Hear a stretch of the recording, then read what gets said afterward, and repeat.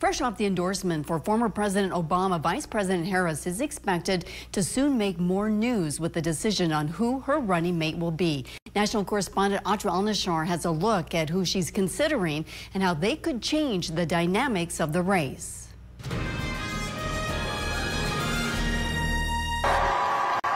Less than a week into her presidential campaign, Vice President Kamala Harris now has to choose the person she thinks should fill her current job. Her list looks to be comprised mostly of Democratic governors. There's also 2 cabinet secretaries and a senator. Aware of their potential, many of them making an effort to show face on the airwaves. I am honored to be considered. She's going to make a decision that's the right decision for her, for the party, and for the country. Kamala Harris is going to prosecute the case against Donald Trump better than anybody I know. Pennsylvania Governor Josh Shapiro is believed to be a top contender. With strong approval ratings in the swing state, both parties see as a must-win in November. I think it's probably a fairly bipartisan consensus that whoever wins Pennsylvania wins the presidency. Shapiro already getting involved in the Harris campaign, hosting a volunteer kickoff this weekend. Arizona Senator Mark Kelly also believed to be a top choice, keeping a lower profile. Would you accept it? Again, this is not about me.